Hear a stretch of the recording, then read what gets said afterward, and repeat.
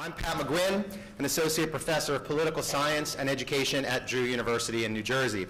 Along with Paul Manna, my co-editor and co-conspirator on the project, I'd like to thank Daniela Fairchild, Checker Finn, and the Fordham Institute staff, and Cindy Brown and the Center for American Progress crew for inviting us to undertake this effort and for their sponsorship of the project. We would also like to thank and express our gratitude to the Capitol Hilton for hosting today's event, and to the Carnegie Corporation of New York, the Doris and Donald Fisher Foundation, the Lynd and Harry Bradley Foundation, and the Broad Foundation for providing the financial support to make this project possible. Last but certainly not least, we'd also like to thank our discussants for coming today to share their wisdom and experience and insights on the papers that we've gathered, as well as thank our all-star cast of authors for producing such an outstanding set of papers. We're eager for this to be an interactive event today, and we've incorporated a good deal of time inside of each panel session for question and answers with the audience. And we encourage your active participation as your comments and suggestions to us and to the individual authors will be invaluable as we revise the papers for publication in book form in fall 2012. So that's something else to look for. Before we can move on to the substance of the day, a couple of quick business items. First of all, please, if everyone can just take a moment and silence your cell phones. I'm sure your new Justin Bieber ringtone is really extraordinary, but in this context, it'll be a little embarrassing for you and distracting to the rest of us. So if you could turn the cell phones off, that would be terrific. Copies of all the papers being presented today are available right outside here in the library, as well as on the Fordham website at www.edexcellence.net, right below the streaming webcast of today's event. The event is also being videoed and will be available online in its entirety in a few weeks. The tweeters in the group should follow and be a part of the conversation if you'd like as well on Twitter using the hashtag RethinkEdGov. And then finally, the lunchroom, where New Jersey Education Commissioner Chris Cerf will be speaking later on, we have full registration for today, full lineup of folks for the lunch as well, so you will need your name tags, please, to get into the lunch. So thanks for the business part of this.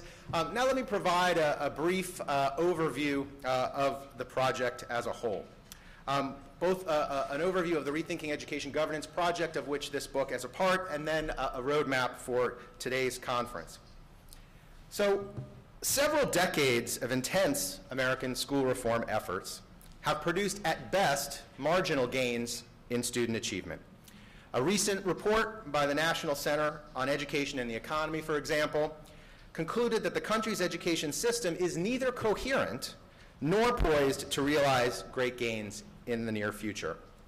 This conference and the book that will come out of it begins with the premise that the structure of American education governance itself, highly fragmented, decentralized, politicized, and bureaucratic, undercuts the development and sustenance of the changes needed to improve educational opportunities and academic performance of the nation's students.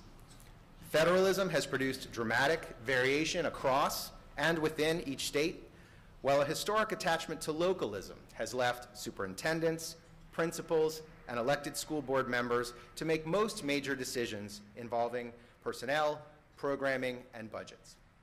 The existence of over 14,000 school districts nationwide makes it extraordinarily difficult for federal and state officials to provide effective oversight and for local officials to leverage their collective efforts.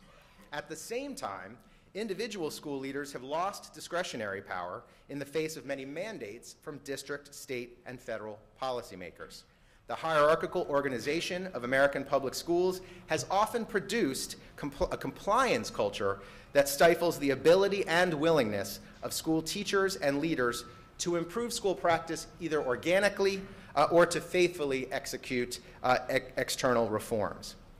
Insiders who work inside the diverse institutions that oversee education, as well as outsiders hoping to advance new ideas, regularly express frustration with existing arrangements. Local school officials and teachers lament the apparent loss of flexibility that has come with accelerating standardization and testing. State administrators, board members, legislators, and governors, on the other hand, struggle to advance their own initiatives while simultaneously responding to mandates from state and national courts and the federal government. Those working outside of the traditional education system who offer new methods for instructing children, organizing schools, integrating technology, and ushering teachers into the profession are often stymied as they try to implement their initiatives and bring them to scale amidst the complex web of institutions and rules that govern education. Even where new institutions have emerged that appear to break with prior practices, as with boards that authorize and oversee charter schools, or collaborative efforts such as the Common Core State Standards Initiative, many questions remain about whether these new arrangements can deliver on their ambitious promises absent broader structural changes in education governance. In short, while public officials, advocates, and researchers may and indeed do disagree on how to improve governance, there is considerable consensus at this point in time that such improvements in governance are an essential precondition if the country is to achieve its urgent educational goals. With such agreement that the nation can and must govern education better, the moment is ripe for a comprehensive assessment of the strengths and weaknesses of what remains of the old, what has emerged to date of the new, and what alternatives to current governing arrangements may produce better educational outcomes for children. It is our great hope that this analysis can inform future attempts to adapt the country's 19th and 20th century governance structure and education to the new and changing and more ambitious demands of the 21st century. Thanks. So Pat and I have been tag teaming this project from the beginning when we got involved. Thanks to Checker and Cindy for asking us.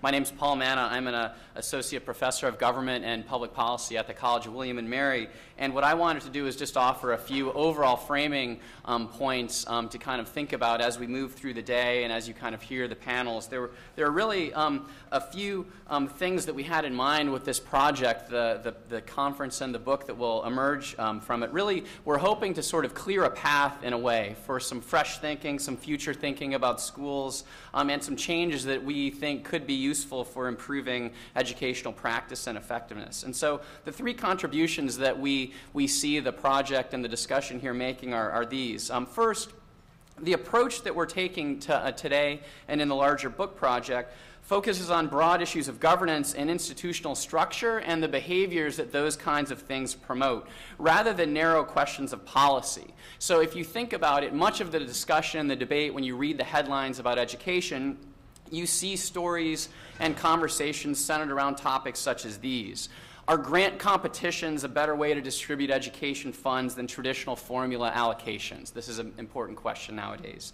Should teachers be evaluated based in part on student performance? Do students need to be tested in all or many grade levels in order to have an effective accountability regime? And then finally, just as one other example, what should be done in schools that struggle to perform well? Should more money, more assistance be provided? Should there be some restaffing, more dramatic organizational changes, something else? What should happen in these schools? These are a lot of the questions that animate contemporary policy debates, but really our project and the discussions we're going to have today are going to try to shift the focus a bit. Rather than considering policy change and reform along these more narrow topics, we want to consider it through the more general lens of governance, hoping to shift the focus from the trees of particular policy debates to the broader forest. This is one important contribution of the work, I think.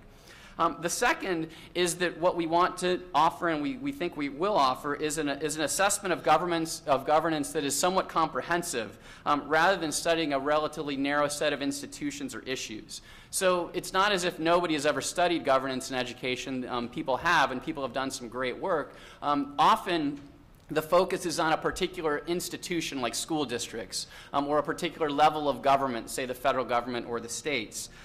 What we've tried to do here is assemble some papers and authors who are going to look at these things across the board. So different levels of government, different institutions inside of government, and importantly, different institutions outside of government that have some bearing on governance. That's a second major contribution, I think. And then third, the final point that makes this project somewhat different than others, we think, is an intentional effort to offer some important comparative perspectives.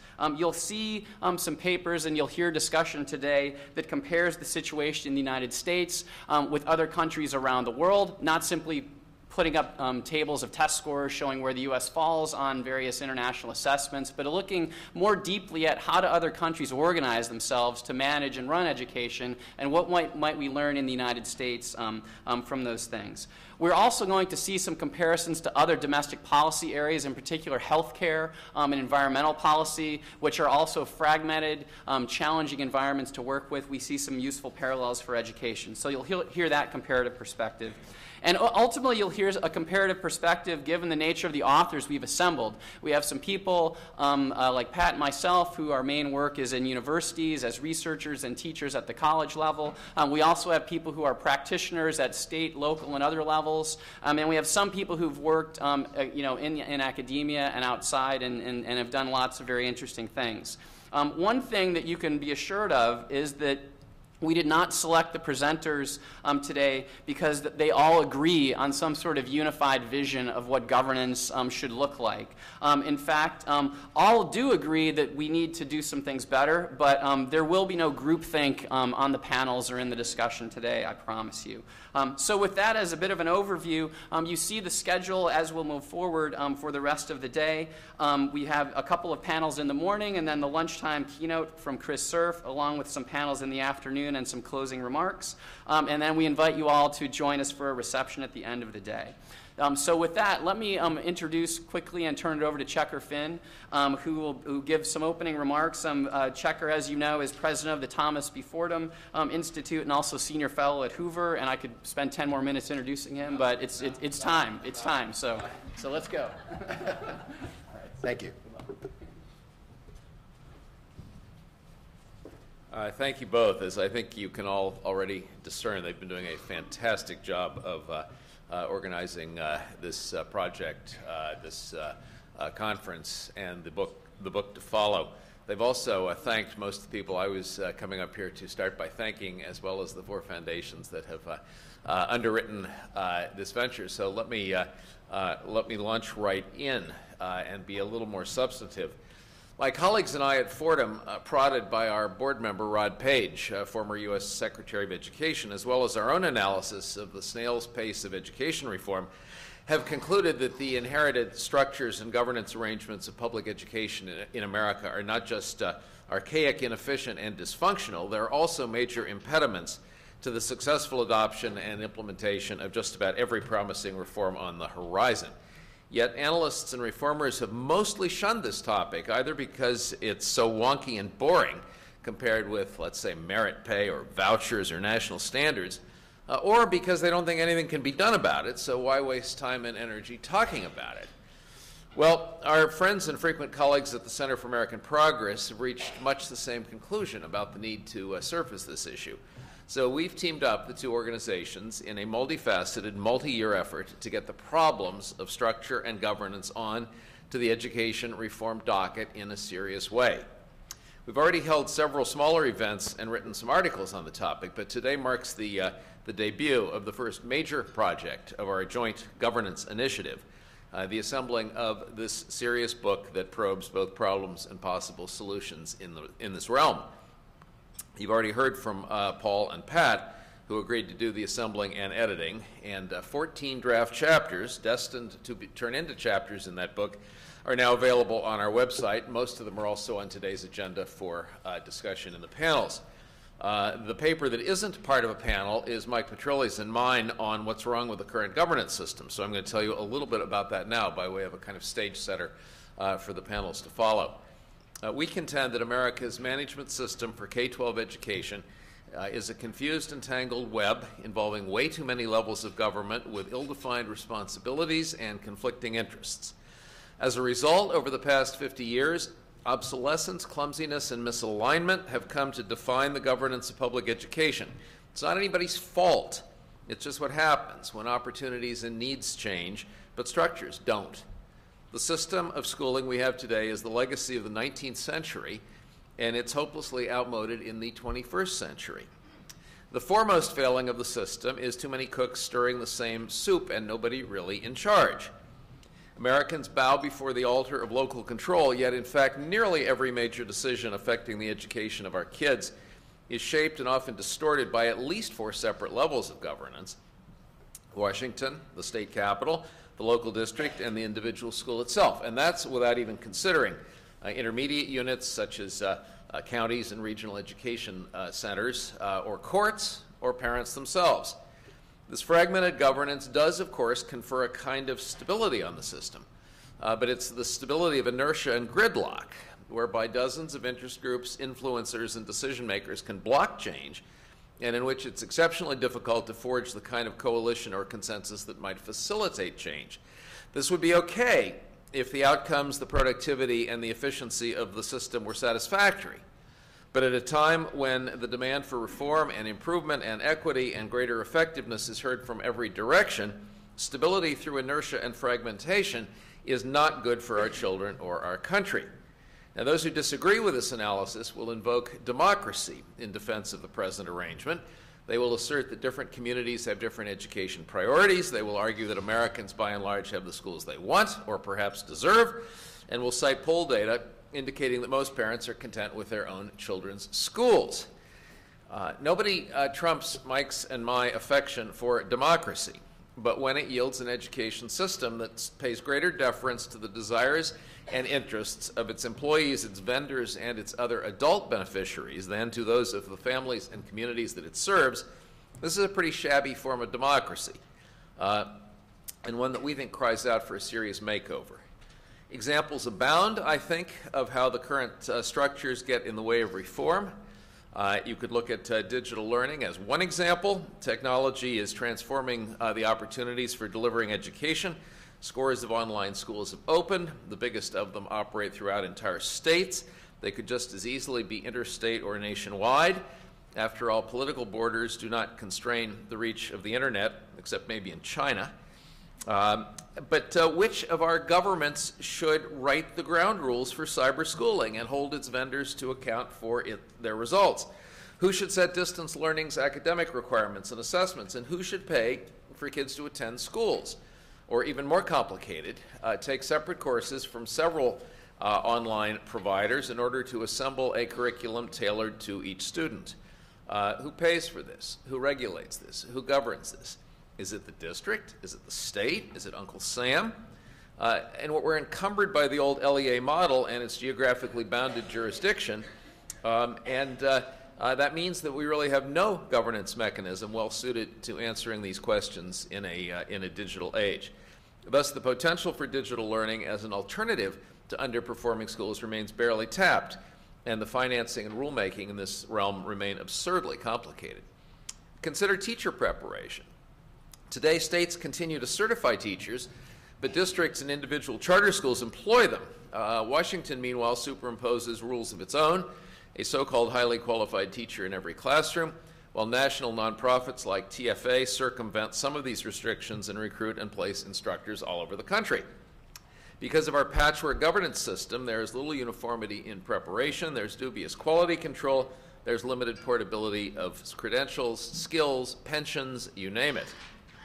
As for the effectiveness of those teachers, we know it matters hugely in student learning, and we also know that it varies enormously. A child-centered education system would take for granted that those leading schools would have the authority, as well as the responsibility, to maximize the number of highly effective instructors within their walls and minimize the number of duds. Yet tenure laws, last in, first out provisions, union contracts, which are in effect part of the governance system, block school principals from replacing duds with superstars while conferring job security on individuals whose presence in the building is not necessarily good for kids. Now consider the tangle of school finance. Nationwide, state taxes generate about 47 cents of the public school dollar. Local taxes, mostly on property, yield about 43 cents, and Washington kicks in the remaining dime. But this distribution varies enormously, from places where the state portion barely reaches 1/3 to states that cover more than 70%, and the variation is even greater within states. Despite round after round of equity lawsuits, as well as the supposed cushion provided by statewide foundation funding levels, the financing of schools across the U.S. is sorely uneven and confused. This has so far stumped everyone trying to devise and implement such promising reforms as weighted student funding, where the full amount, a tailored amount, would follow the kid to the actual school that he or she attends. As for charter schooling, these independently operated public schools are meant to provide alternatives to district schools and in most places are designed to compete with district schools, giving choices to families, offering an escape hatch to kids, and creating at least a partial marketplace within what has long been a near monopoly. Yet most U.S. charter schools owe their very licenses to operate to the school system they are supposed to compete with. Under most state charter laws, would-be school operators have nowhere else to turn for their charters, for their licenses to operate. Unsurprisingly, most district bureaucracies abhor these upstart rivals and use their own power and influence to do all they can to contain the growth of charters and, where possible, to eradicate them. Even the signature education reform effort of the past 20 years, the imposition of academic standards and accountability for meeting them, has been stymied by our dysfunctional approach to school governance. This structure makes it almost impossible, for example, to address the question of what do you do with a district that fails to meet the higher standards? What do you do with especially bad schools? Dropout factories, some say, that fail completely in their most basic mission. Whose job is it to fix them? The federal government's? The states? The district, those self-same districts that allowed these schools to fail in the first place, sometimes year after year? What reason is there to believe that these districts would or would know how to move to set things right?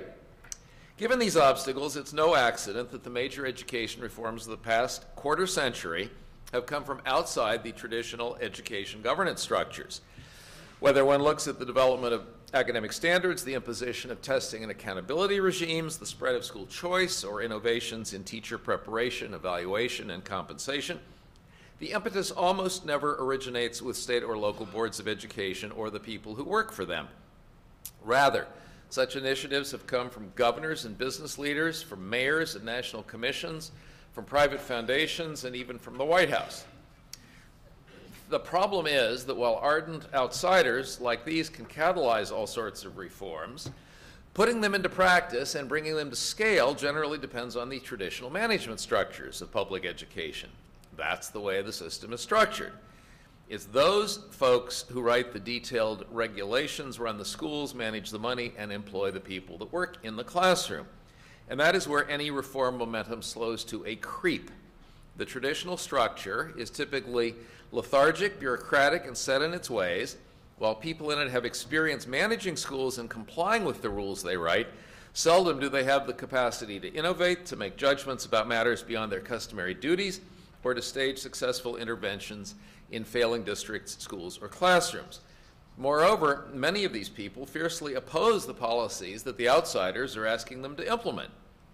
It thus seems that regardless of the innovative solutions that may emerge from foundations, think tanks, legislative committees, wherever, and no matter how many promising policies are propagated from state capitals and from Washington, our current approach to governing schools will remain a roadblock to reform actually taking place. Let's briefly, before I subside, tackle one more problem, which begins with a shibboleth, namely local control of the schools. Despite America's romantic attachment to this phrase, the way it works today offers a kind of worst of both worlds scenario.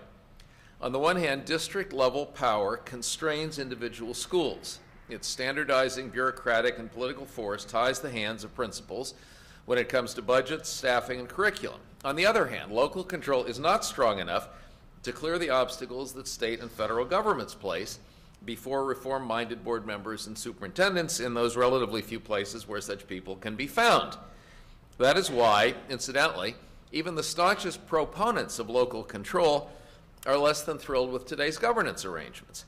From their perspective, state and federal decision makers, and indeed parents availing themselves of school choice opportunities, are power grabs that diminish coherent control from anywhere at all and make it actually difficult even for reform-minded locals to successfully govern their own schools. Some people have described education governance in America as a layer cake. Others call it a marble cake because the jurisdictions of different governments and agencies are so jumbled. Still others favor the image of a loosely coupled train where movement at the engine doesn't necessarily produce any motion in the caboose. I favor the analogy of a vast food court with multiple kitchens, each with many cooks, yet with no head chef in command of even a single kitchen, much less of the entire enterprise. Consider so seemingly straightforward a decision as which teacher will be employed to fill a 7th grade opening at the Lincoln School, located in, let's say, Metropolis, West Carolina. You might think Lincoln's principal should decide which candidate is likeliest to succeed in that particular classroom. But under the usual arrangement, the most that principal might be able to do is veto wholly unsatisfactory candidates. And often not even that, considering seniority and bumping rights within the district, considering collective bargaining contract provisions, and often state law. The superintendent's HR office downtown does most of the vetting and placing, but it too is shackled by the contract, by state licensure practices, which may in turn be set by a union and ed school-dominated professional standards board, by seniority rules that may be enshrined in both contract and state law, and by uniform salary schedules, sometimes statewide, that mean the new teacher, assuming similar credentials, will be paid the same amount whether the subject that Lincoln needs is math or phys ed. Washington gets into the Act 2 with HQT requirements that constrain the school and the HR department. By the end of the process, at least a dozen different governing units have impeded the principal's authority to staff his or her school with the ablest and best suited teachers available. But teacher selection is only one example of the too many cooks problem. You could say the same about special ed. You could say the same about budgeting and control of a school's funds. You could certainly say the same about school discipline. What great leader or change agent would want to become a school principal under this circumstance? Or a local superintendent, or even a teacher? Well, maybe in a comfy and probably smug suburban setting, but probably not in the places that most need outstanding talent. American education, in our view, doesn't need czars or dictators. Separation of powers and checks and balances are important elements of our democracy. Kids and communities do differ, and there needs to be flexibility in the system to adapt and adjust to singular circumstances.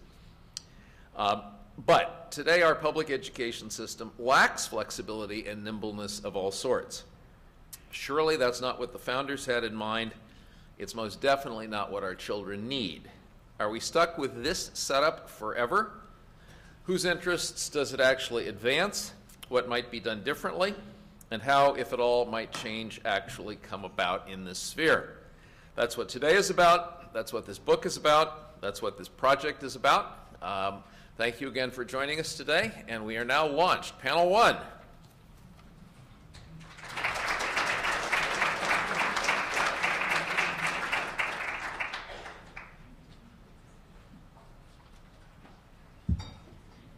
Okay, panel 1, come on up. Good morning, everybody. Oh, come on. Good morning. All right, we need to get some energy in this room. You know, the classroom style is helpful for all of you out there taking notes and tweeting. By the way, I noticed I've been doing most of the tweeting here lately, guys. Come on, get with it here. Rethink EdGov is the hashtag.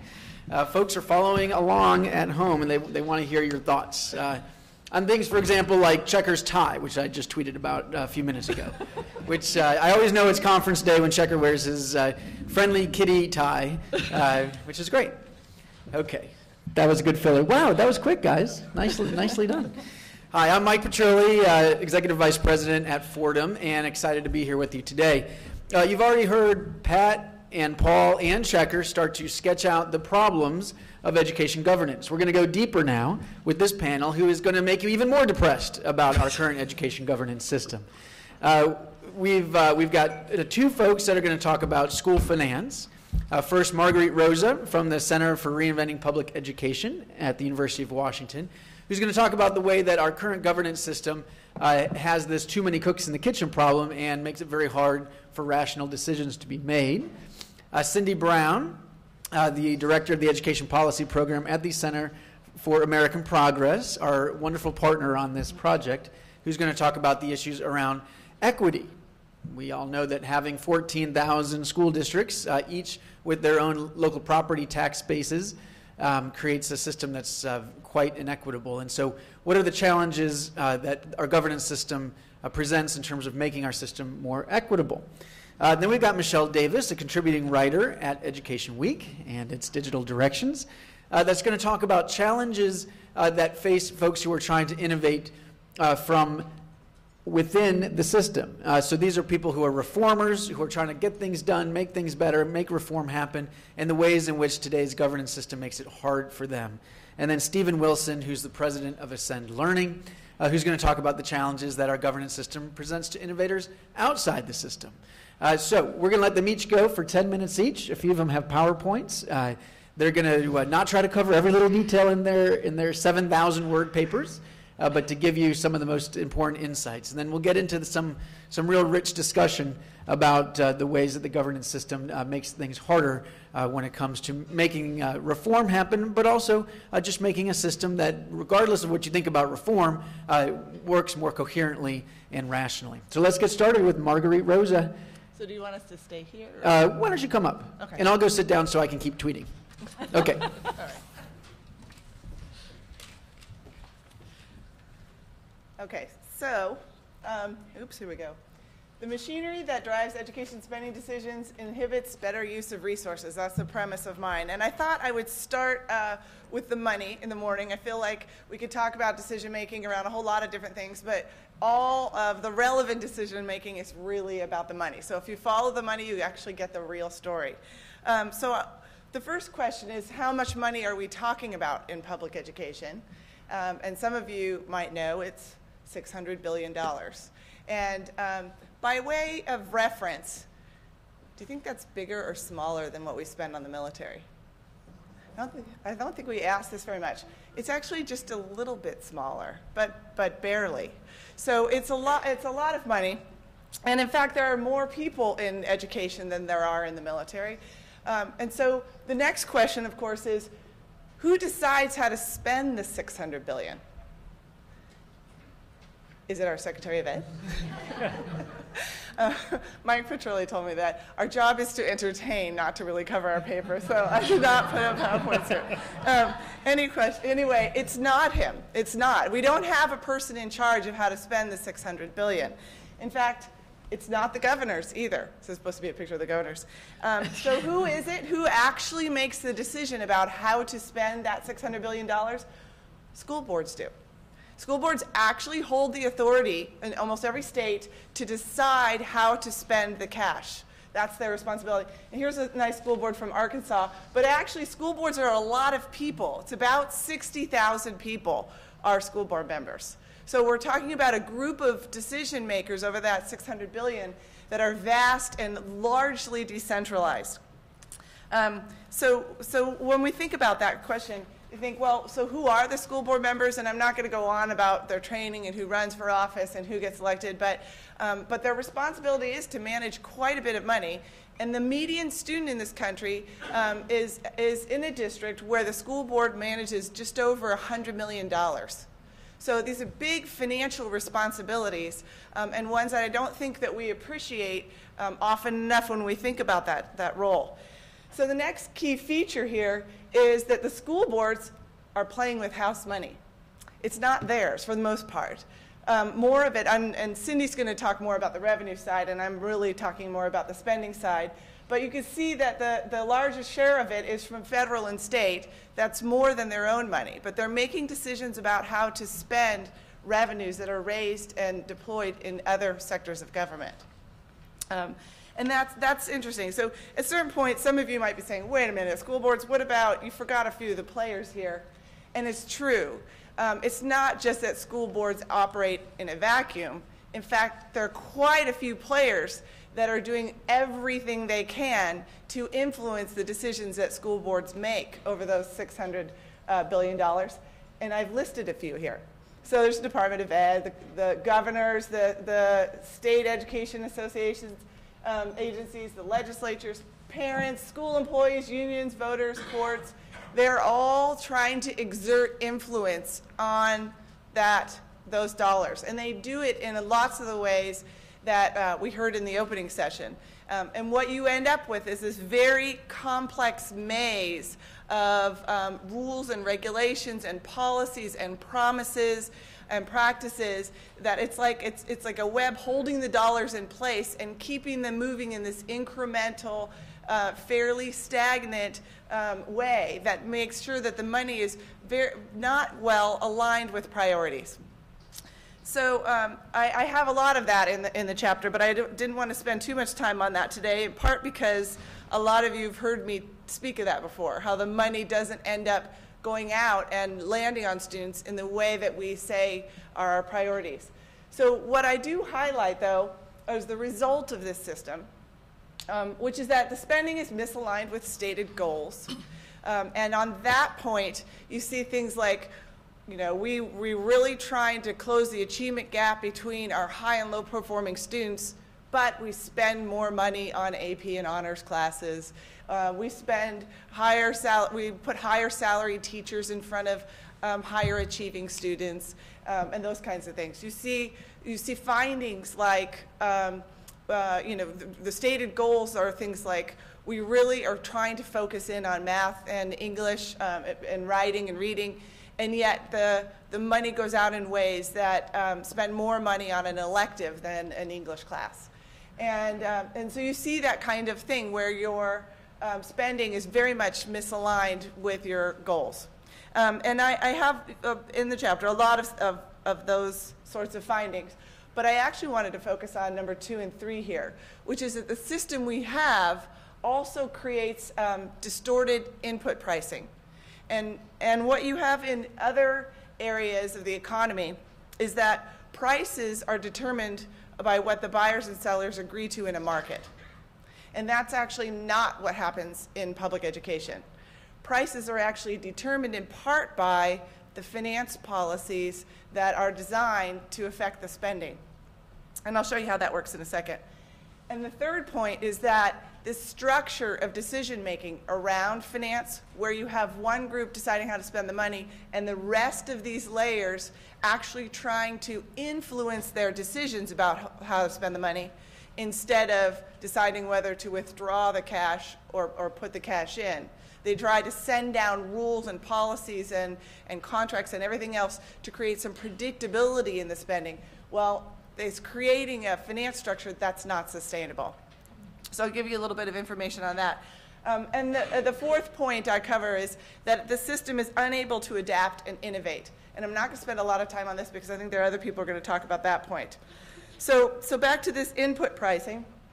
I'll show you here from pick on my hometown in Seattle, but you can see the blue lines are the salary raises given out to continuing teachers in the years right up through the recession.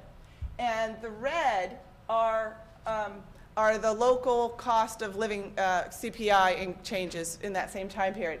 And what you'll see is that teachers got an 8% raise, an 8% raise, and then a 14% raise in the 2008-2009 school year. So remember that year? It's kind of a weak economic year for us.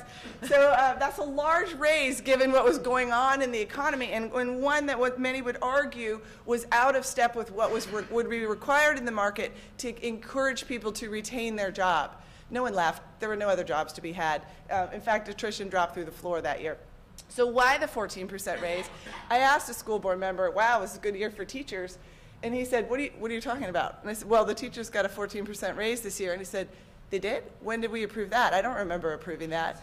And he looked very confused. And he didn't approve it, right? It's built into tons of policies. It's built into step and column changes. It's built into promises from the state if you go out and get a master's degree or a national board certification. And it was in the 5th year of a labor contract agreed back when the economy was in a completely different place. So these things creep up and they stay in the system and they don't become part of decision making, even though that's the group that's supposed to be deciding those. I also, just to illustrate the point, want to ask this question: what costs more, a science math teacher or a PE teacher? So I'm putting this in a kind of a pricing terms. Well, we've created a system where a PE teacher costs more. they're not the same. They're on the same salary schedule, but PE teachers stay in the system, and math and science teachers tend to turn over. So math and science teachers land on the low end of the salary schedule, and you have, on average, in different districts, very high-cost PE teachers and low-cost math and science ones. Again, these are sort of the policies that we put in place by lots of players that work in interaction with a lot of different variables to create these distortions. And our next point here, I want to show you another example. And this is a handout, again, from picking my hometown. But they sent this to the parents and said, remember, ridership week is Monday the 18th through Friday the 22nd. Please have your child ride the bus, right? And this is critically important to the district because, as you see down here, if your student does not normally ride, it's like writing a check to the district for $3,500 to support your classrooms just by riding during this week. So please do your part and help return more money back to the classroom by maximizing how many students ride the bus. You guys know how this works, right? So please ride the bus. You go ride the bus. They do the count. They send to the state how many kids ride the bus. The state writes them a check, which is a reimbursement. That's how these policies work in interaction. But that sets up the wrong price for transportation. It assumes that a particular amount of kids ride the bus, which they don't, and then the state sends a check. And so what you have is these finance formulas that are trying to take into account, oh, oops, I forgot, I didn't see my person over here. I'm almost done. They try to take into account the cost of inputs, but the cost of inputs are affecting the price of services, right? So it's going from the bottom to the top and the top to the bottom. The finance formulas are telling us what these prices are. So to show you how unsustainable it is, I brought this nice chart here. The blue and the red are two different projections for how spending will play out in the next decade, and the green are likely revenues. So what we're setting ourselves up for is a place where we're going to cut and cut and cut year after year after year. So it doesn't work.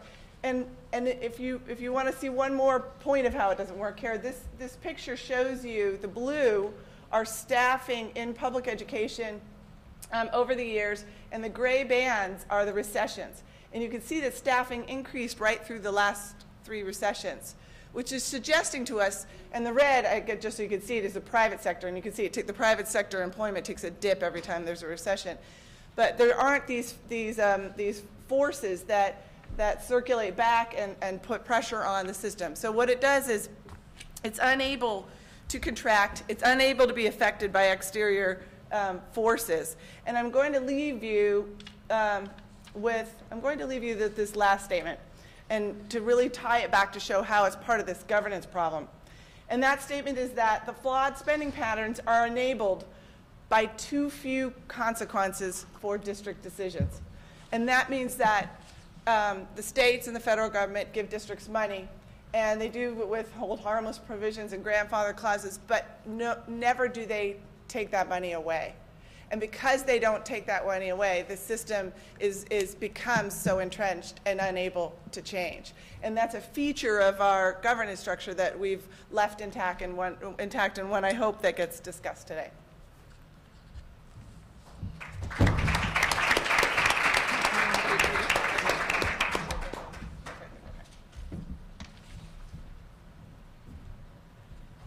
Good morning. So my task is to talk about education governance and equity. Kind of a serious subject, so I don't have any jokes. But, and it's a very big topic in American education, something I've worked on my entire career. So I decided to narrow my focus. And like Marguerite, I discussed fiscal equity because it has such powerful ramifications. But rest assured that my paper and my comments now do barely overlap with Marguerite, so of course I agree with everything she said. So since the origins of our country, public officials have shortchanged certain groups of school children, whether through formal segregation or different expectations for and then investments in them. And the results on NAEP, you all know this, on reading and math assessments, these groups of disadvantaged students score at least 2 grade levels behind their more advantaged peers. But let me be clear, to me, equitable funding does not mean equal funding per student. It means varying funding based on student needs and school operational costs. My paper is quite long and involved. It looked at the fiscal inequity situation historically and currently at the local, state, and federal levels. It discusses some notorious school desegregation cases, Kansas City and Chicago, that involved money, and it compares our system to a typical European country, and it ends with my recommendations. But I'm skipping Europe and most of the history, except to say that policymakers until this century pretty much subscribes to notions of race, ethnic, and class-based differences and learning expectations for students. And of course, they invested fewer dollars in the education of those groups of students that they considered inferior. However, in the 1950s and 60s, three major national equity actions happened. The Supreme Court's 1954 Brown decision, the enactment of the Civil Rights Act of 1964, and in 1965, the passage of the Elementary and Secondary Education Act. While the results of these led to greater investments in minority and low-income schools, the financial disparities remained large between them and more affluent white schools. In the 1970s, by the 1970s, states had gradually assumed a greater share of school funding, but they mostly added on to the patterns of inequity that already existed.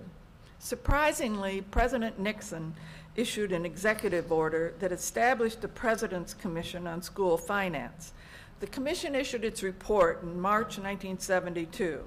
Its major finding was that, and I quote, "The financial problems of education derive largely from the evolving inabilities of states to create and maintain systems that provide equal educational opportunities and quality education to their children."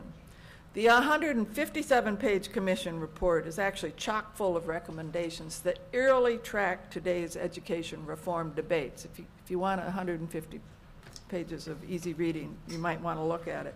But most significant for today's discussion and are its recommendations for the following: full state funding of elementary and secondary education, allowing local supplements up to 10% of the state allocation, that state budgetary and allocation criteria differentials be based on students' educational need and on variations in educational costs within various parts of a state. And finally, a federal incentive grant that would reimburse states for part of the costs of raising the state education outlays, contingent upon the, and see if this sounds familiar, the submission of a state plan for achievement of full state funding over a reasonable period of time. A few months later, in 1972, the bipartisan Senate Select Committee on Equal Educational Opportunity also noted the huge intrastate differences in per pupil expenditures, as well as within district disparities in school expenditures. Folks, this was 1972. 40 years later, the same problems exist. So let's fast forward to today. Disadvantaged students are literally shortchanged in terms of money by local, state, and federal governments, but in different ways. And then there is the inequity even within schools, as Marguerite has often shown in her work. At least today, we understand much more about the details of fiscal inequity. Let's look at the local level. Across the country, about 40% of school funding is generated locally, mostly by property taxes. But this ranges from 3% in Hawaii and 8% in Vermont to over 60% in Illinois and Nevada. The local problem is the inequitable distribution of resources within school districts. It has only become well understood in the past decade because school-level budgeting or consideration of per pupil expenditures by school was never really done and certainly was not made publicly available. Instead, districts have typically sent resources to school by staff allocations and specific programs or based on requests of savvy schools. With few exceptions, high-poverty schools do not receive the same per pupil allocations of non-federal funds as schools with lesser poverty. That's the comparability issue. And they rarely receive extra weighted dollars based on student need or the concentration of needy students. The Department of Education just yesterday released the first national documentation of this comparability issue. The primary reason for inequitable school funding is the difference in teacher salaries among schools, as both Marguerite and Checker have discussed. While the documentation of this issue is relatively recent, knowledge of the situation is not. Indeed, the federal government has condoned inequitable spending between low and high poverty schools within school districts for decades through a major loophole put into ESEA in 1970. States today pick up slightly more than 50% of the cost of public education on average. But again, there's great visibility among states. And Checker noted the many efforts by advocates and litigators battling this out in state courts and legislatures. And actually, there has been some progress on fiscal equity within many states. At the federal level, the U.S., in contrast to most advanced countries, supplies just a small part of the public schools. Checker said a dime, I say 9%, whatever. The primary purpose is to provide extra funding for students and schools with the greatest educational needs, essentially weighted student funding. The biggest programs, ESEA and IDEA, both have shortcomings, but the greatest problem is in ESEA Title I. Its formula, actually 4 formulas, is supposed to target funds through states to schools with the greatest need based on student poverty. That's probably what you all think it does. But they don't do this very well.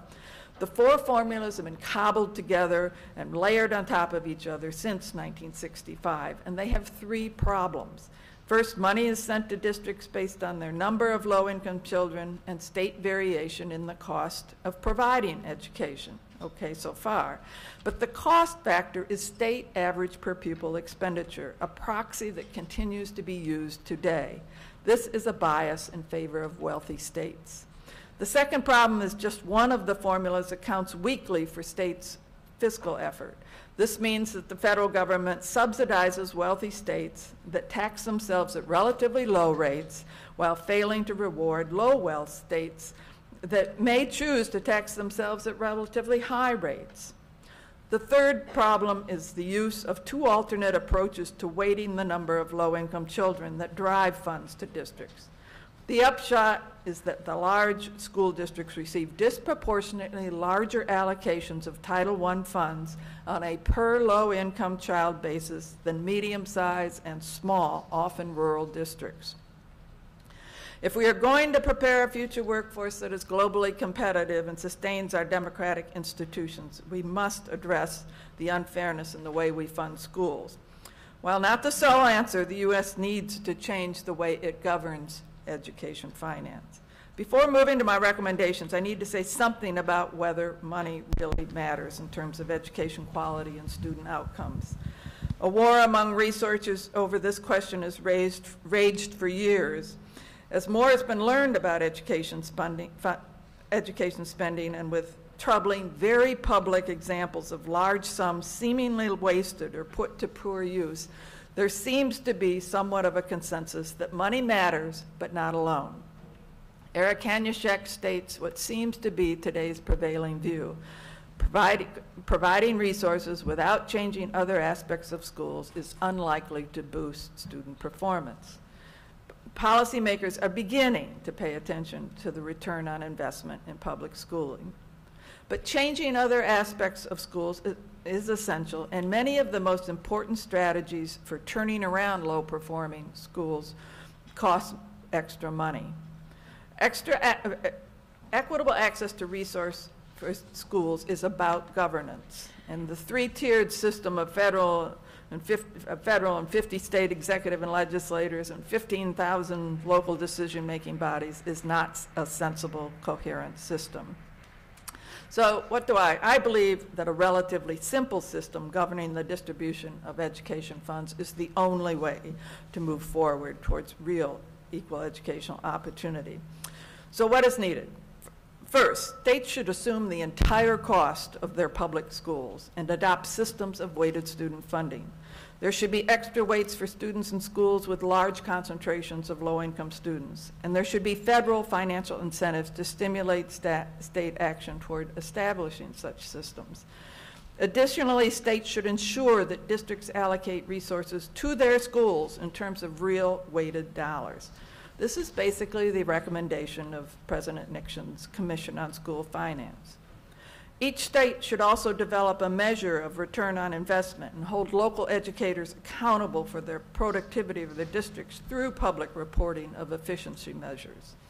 In addition, a state might have a wide variety of government arrangements for the design and operation of schools using the dollars allocated under a state funding system. Charter schools, districts with non-contiguous schools sharing curriculum and pedagogical approaches, virtual schools, districts organized to further economic and/or racial ethnic integration of schools, state-operated districts of low-performing schools. We'll hear more about these as this day goes on. Second, local districts should no longer have the power to use local property tax revenue to fund schools. All revenues supporting public schools should come from states and the federal government. Parents and other community members should be allowed to provide up to 10% extra financial assistance to schools for special programs beyond a basic high-quality education offered in every school, another Nixon Commission recommendation. Third, federal funds should support those states with insufficient wealth to generate necessary funds for schools as long as they meet a baseline level of tax effort. But to be politically viable, federal funds need to reach every state and most districts, as does the current Title I. However, Congress should redesign the Title I formula into one formula. It should drive funds based on concentrations of children from low-income families, not on raw numbers of children in poverty. It should also include measures of fiscal effort and the cost of schooling. Now, this recommendation does not really change the current federal role in supporting public education, though it would require substantial political will from members of Congress to support a fairer funding scheme. Many advocate that the proportion of federal funding support increase substantially. I agree once more federal revenue is made available. But it makes no sense for Congress to supply greater amounts of funding if it continues to do so in the inequitable way that it does today. Fourth, Congress should close the comparability loophole in Title I and prohibit the forced transfer of teachers to meet that requirement when it reauthorizes the law. In addition, in exchange for Title I funding, the federal government should make permanent the reporting of school-level expenditures, which was mandated as a one-time requirement under the ARRA, and which is what the report yesterday from the department was about. And finally, the federal government should provide competitive incentive grant funds to states and a few districts to develop and experiment with reforms such as weighted student funding systems and model measures of return on investment. So I look forward to our discussion.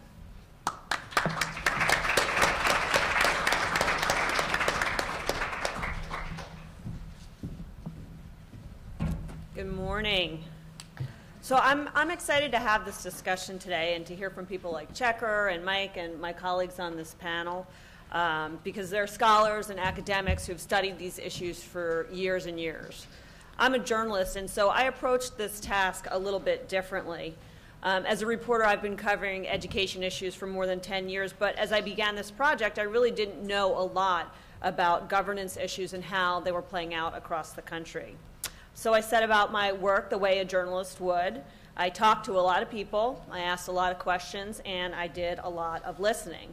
And so what I wanted to do today was let you hear from the people that I talked to and have them tell you a little bit about how issues with governance were affecting the work they were trying to do and the work that they wanted to do in the future. So I'll just start with Bill Hite, who's the superintendent of Prince George's County, Maryland, right nearby. And he told me a story of how the structure there is affecting what he wants to do. In Prince George's, they have a 9-member single district school board. And like most districts, Prince George's is facing a lot of budget cuts. So Dr. Hite told me that during his most recent round of budget negotiations, he believed he'd come up with some creative solutions for paring back programs and some personnel to keep money going toward innovative programs in the district. But what ended up happening is there were a lot of individuals and groups that lobbied the school board members to keep the positions and the programs that he wanted to cut. And so they were worried about pleasing their constituents and, of course, about re-election. And so they didn't want to make those cuts. And Dr. Haidt told me that under the current system, quote, we spend a lot more time talking about things I consider noise as opposed to addressing the real work. And he told me that the money that the board ultimately voted to keep in the budget, which he wanted to take out or put in another place, quote, would have been better spent on investments and innovative approaches. And I think that's what a lot of school leaders and school district leaders are finding when they deal with elected school boards. I also talked to people in Oregon where the governor's in the process of instituting a new education system there, the birth through 20 education system that focuses on getting more Oregonians to get degrees beyond high school.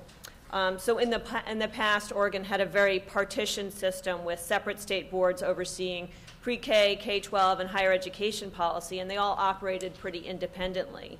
So that caused a problem for a lot of education leaders, including Nancy Golden, who's the superintendent of the Springfield Public Schools in Oregon. She told me that she was really frustrated with the unevenness of preparation for incoming kindergartners in her district because there was no agreement about what kindergartners should be, what skills they should have, what they should learn to come into school, and how they can be better prepared to get going immediately, because there's no coordination between K-12 and pre-K in the state. She also talked about the fact that budget issues had forced her to cut technical programs for her students. But right in her community, there was a local community college that was offering these same courses, but because there was no coordination between K-12 and higher education, her students couldn't get access and take advantage of these classes at the community college. I'll also tell you a little bit about my discussion with the Idaho School Superintendent Tom Luna, who had pushed through a very controversial package of education reforms there, which includes a requirement that students take 2 online courses before they graduate. It's the first in the nation to require that. As a bit of background, Idaho's economy is struggling, and it's meant the state has funneled more than $200 million away from K-12 education in the last couple of years. And Mr. Luna used those economic difficulties as a way to gain support for revamping the education system there. He would continually say that he couldn't keep paring down the existing system just to preserve it, that this was an opportunity to sort of rethink the system as a whole. So one of the things he talked to me about was one of his concerns was that under the traditional funding structure in Idaho, schools were paid based on seat time for students. But as districts began taking advantage of online courses provided by a state-funded organization, Idaho ended up paying twice for that time. So the time still counted as part of a district's per-pupil funding formula, but then the state was also underwriting costs for the online school provider, which was a state-sponsored organization. So the new funding structure that was adopted by the Idaho legislature changes that. So now, for example, if one of a student's 6 classes is taught by an online provider, 2/3 of the funding for that class will go to the online provider for instruction, and then the district will keep 1/3 for providing space and support. But what I kind of think is interesting is this is going to affect some innovators on the school district level in a very negative way. I talked to the former superintendent of a tiny school district called the Notice School District in Idaho, which has about 330 students. And this superintendent was very innovative. He couldn't afford to hire a Spanish teacher or a physics teacher or bring some of these teachers in. And so he created what he called Pirate Academy, which was an online course opportunity. And so a lot of the students in the school were taking these online courses. But of course their budget is very small and they rely heavily on the state funding. And now that they're going to lose some of the funding for the students who are taking these online courses, it may force them to not allow students to take as many courses as they would have. So these Notice students might lose out on AP Physics or Spanish classes or electives, even as Idaho is requiring students to take 2 online courses before they graduate. So I also wanted to talk a little bit about places where there's sort of a less traditional governance structure and people, it seems to be helping reforms go along. I talked to Deb Gist, who's the Commissioner of Education in Rhode Island, and she applauded the fact that the Rhode Island Board of Regents, which oversees K-12 education in the state, it has the power to set regulations which hold the force of law. So it's greatly simplified the system of putting innovative reforms into place. She talked about the fact that in November, the Board of Regents approved a new teacher evaluation system which would take away certification from a teacher who's found ineffective for 5 years in a row. And they just adopted this rule, and it's in place. It's starting in January. But in other states, this kind of change would have to be included in legislation, which could easily get bogged down in controversy and politics. But governance changes are not always so cut and dried. Most of us know that in New Orleans, the education landscape there now looks nothing like it did before Hurricane Katrina struck in 2005. Before the storm, most of the public school students in the city attended Orleans Parish schools, which were plagued by low test scores and graduation rates and a host of other problems. Today, the city has schools overseen by 3 different entities. It's kind of complicated. You can see it there.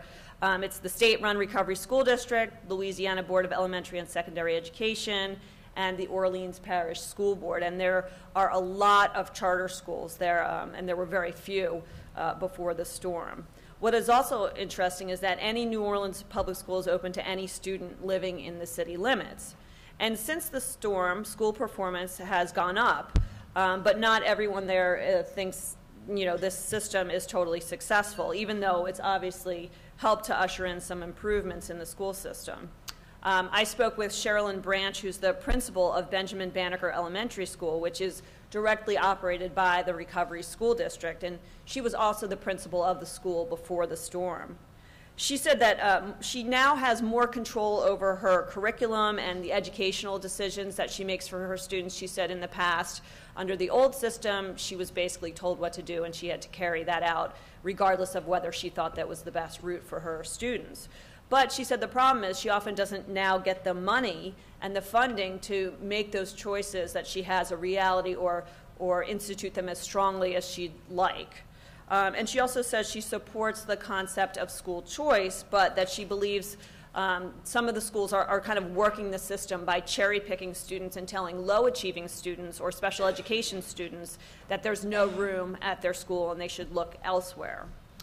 In addition, she says that because schools run by the Recovery District have to provide transportation for students, even those students who live in far-flung areas of the city, a lot of her budget money goes to transportation instead of to the classroom. So these governance changes don't always solve all the problems, but they can have some interesting ripple effects that reverberate outside the systems they're directly impacting. I took a close look in my reporting at what's going on in Indiana, where for the first time the state is taking over a handful of struggling schools, mostly in the Indianapolis School District. Indiana's hired 2 charter school operators to run these 4 Indianapolis takeover schools, and they'll be able to do things like hire and fire staff at will and have more flexibility in curriculum and management decisions. And the mayor of Indianapolis has said he's going to petition the state to allow his office to oversee these takeover schools probably next year. It's kind of a unique setup there. The mayor's office in Indianapolis can charter schools and is already overseeing 23 charter schools. So the mayor told me he believes local control, which we heard about a little bit earlier, through his office is the best way to help these schools succeed. So I think it's going to be interesting to see what happens with these takeover schools, but I think it's also going to be even more interesting to watch the fact that this governance change is also indirectly having an effect on the rest of the Indianapolis school system. The superintendent there, Eugene White, told me that the state takeover of 4 of his schools prompted him to speed up a strategic plan that he had to redo district organization, including how he deals with struggling schools and successful schools. And he's also pushing forward more quickly plans to pare down staff and get rid of underperforming teachers. So he said the state takeover showed everyone in the district sort of the sense of urgency behind the problems in those schools in a way that he said he had always tried to do in the past, but he never really could convey how urgent and how serious this problem was. So I think it's interesting to watch the fact that even though these forced takeover schools are the ones that are being directly changed, it's also having an impact on the existing school system. So there's a lot of frustration out there about traditional governance systems and a lot of action in areas where new systems are being developed. So I'm going to watch with all of you as to see how those play out and to see whether those new governance structures will make the difference for students. Thank you.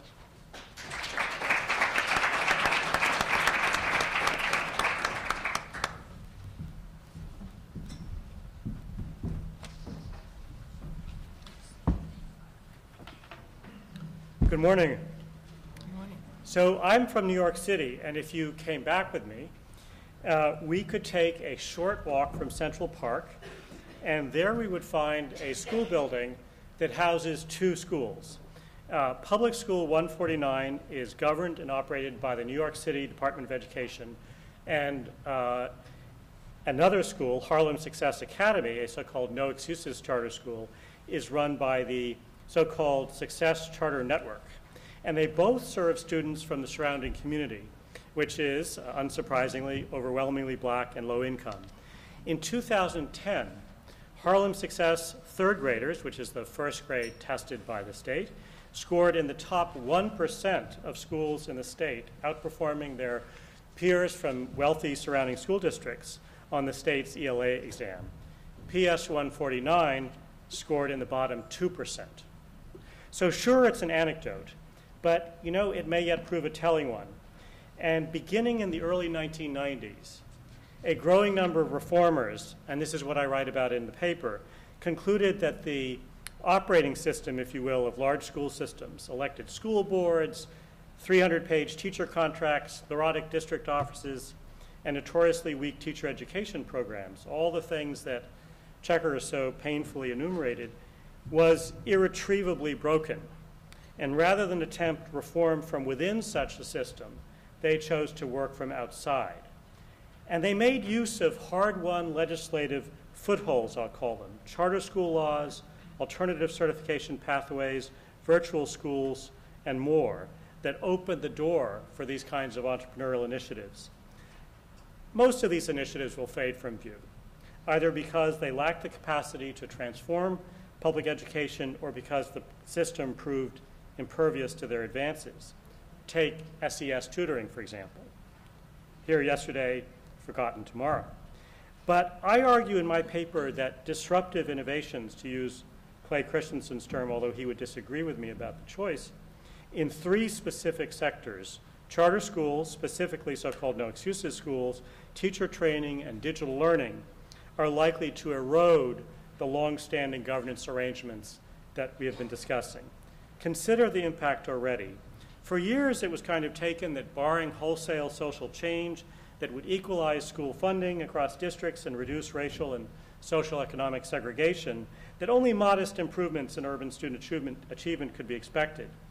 But now KIPP and other charter school networks are posting academic outcomes, at least in many schools, that truly bridge the racial and economic achievement gap, if you accept state testing as the measure, but cost less to operate than district-run schools.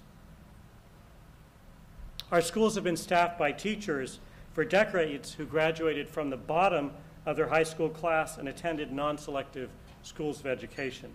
This year, 18% of seniors at Harvard and other top colleges and universities are vying for admission to Teach for America. Bypassing traditional teacher training, they will instead undergo an intensive summer preparation to teach impoverished urban and rural communities.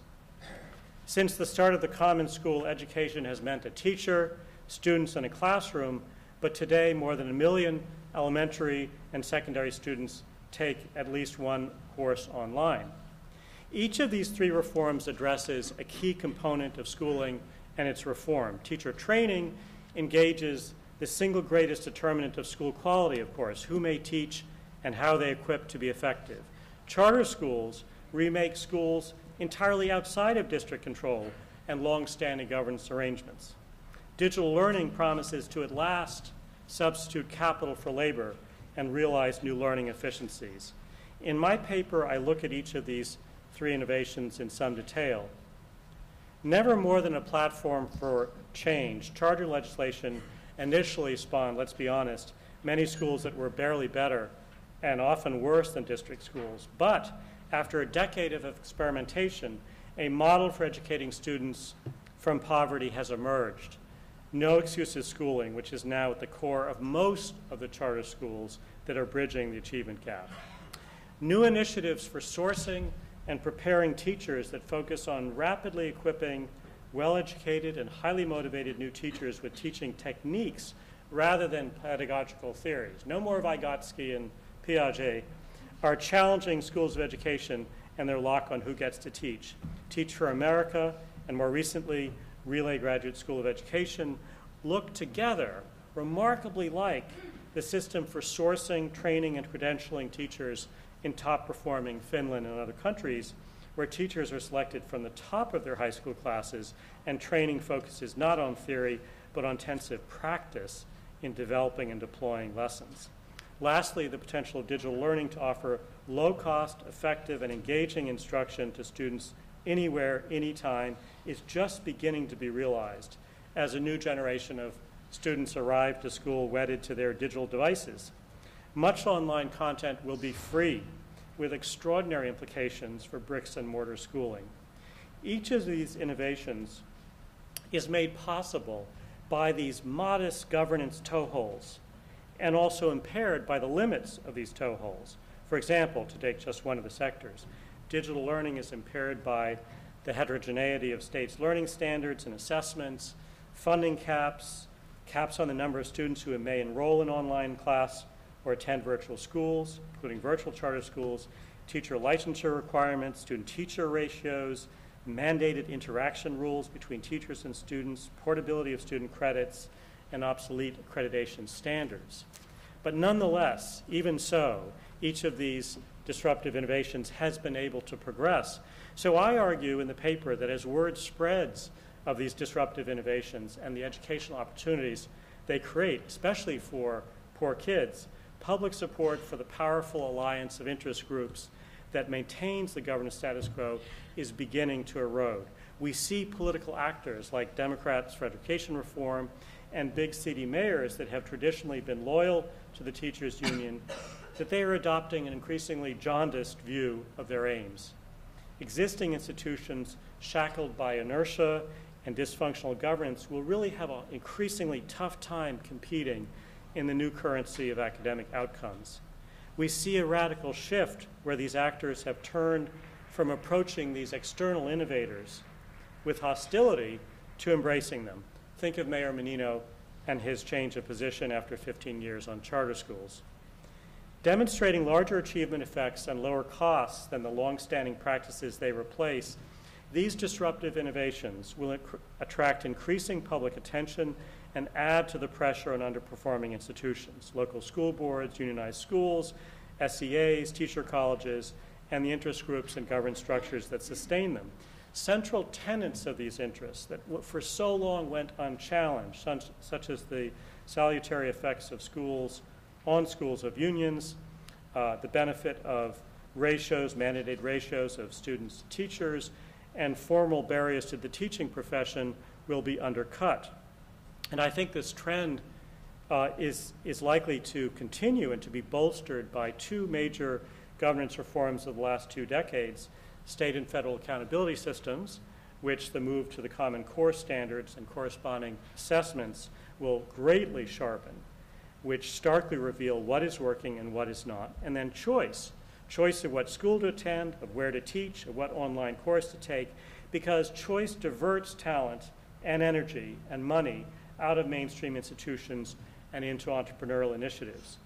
This, I believe, will lead to a progression of modest, incremental governance reforms, strengthening these toeholds, strengthening these beachheads, that in turn will improve the efficacy and efficiency of each of the 3 innovations. And as greater stress is put on the majority institutions and the governance structures that shackle them, we will eventually come to a point years from now that I think these governance structures will give away. After all, if no excuses charter schools produce better results without unionization, without tenure, or school boards, why should these institutions retain their legitimacy? If teachers sourced through TFA and Relay get better outcomes but didn't go to ed school, how do state licensure systems retain their say on who gets to teach? If students learn math much faster from watching Khan's Academy free online lessons, what is the purpose of state-mandated student-teacher ratios, and so on? So in this view, change will come incrementally to the governance of American education, spreading slowly across state jurisdictions over a period of many, many years. But as entrepreneurial initiatives benefit from seemingly modest governance reforms and gather momentum, a broader transformation of school governance may be unleashed, I argue. So in my paper, I discussed the actions that the states and the federal government could take that would add steam to the three disruptive innovations. And each such action would enhance the reach and impact of the initiatives and in turn build the case for much deeper reforms to the antiquated system.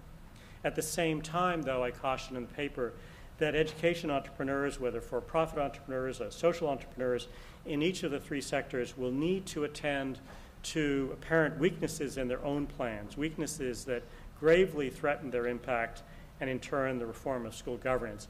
So to just give one example, in digital learning, entrepreneurs risk squandering a decade to faulty educational designs, as so sadly did the charter movement. The Industries Association has adopted standards for all providers, one of which requires quote-unquote constructivist pedagogies and quote multiple learning styles, even though the largest study of online learning found that unfashionable didactic learning was by far the most effective pedagogy. So fearing that the buzzer is about to ring, I think I'll leave it there. Thank you very much.